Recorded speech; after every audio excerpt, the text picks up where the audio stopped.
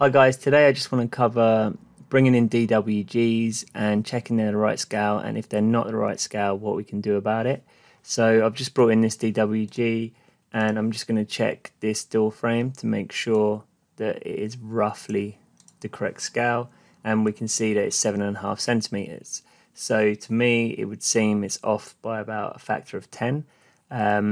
So I'll show you how to rescale this, and what you're going to want to do is scale it up, and you can use these parameters up here. So say I put 100 in, sorry, down here, say I put 100 in, that's going to scale it up by 100.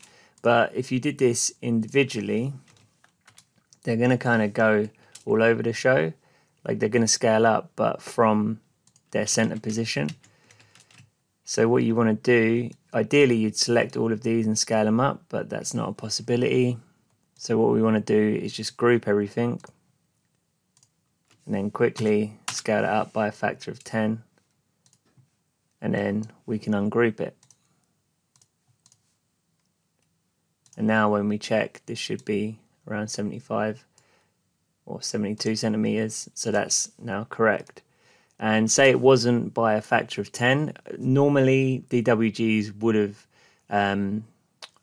misscaled, if that's the correct word, by a certain number. They're not going to be off by like 11.5 or something.